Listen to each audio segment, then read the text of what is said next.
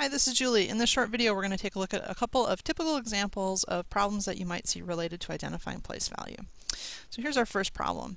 This one asks us, what is the place value of the 3 in the number 271,836,904?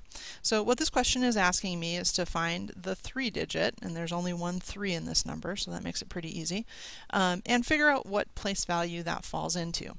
So there's a couple of ways I can do this, and the first is that I can use a place value chart. And if I'm going to use the place value chart, what I'm going to do is take this number, this very long number, and I'm going to line it up over the place value chart.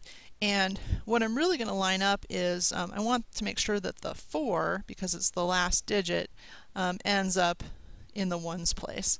So I'm going to put the 4 over the ones place, I'm going to put the 0 over the tens place, the 9 over the hundreds place, and so on, and then I can see that the 3 ends up over the 10,000s place. So to answer this question, I would say that the 10 or the 3 is in the 10,000s place. Sometimes people will answer this question by saying that the place value of the 3 is 3 10,000s, and you can do that as well. Either answer here would be correct. So let's look at another example. Similar question. This one asks us, what is the place value of the 2 in the number 4,319,205,687? So here's the 2.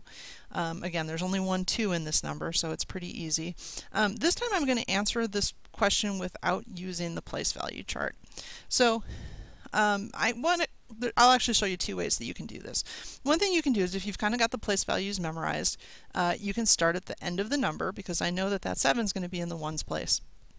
And I can just sort of work backwards and sort of count the place values backwards from there. So I know 7 is in the ones place, 8 is in the tens place, 6 is in the hundreds place, 5 is in the thousands place, 0 is in the 10,000s place, and 2 is in the 100,000s place. So that's one way to do that. That tells me that the value here is 200,000s.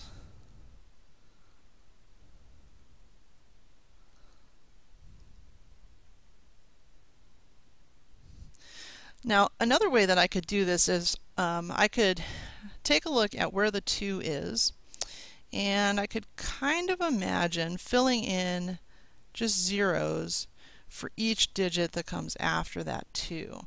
And if I were to do that, you can see what I've done is I've written out the number 200,000.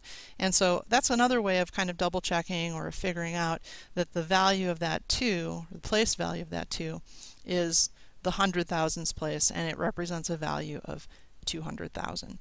So those are a couple of pretty common place value questions that you might see. In the next video, we'll take a look at another concept related to place value, which is expanded notation.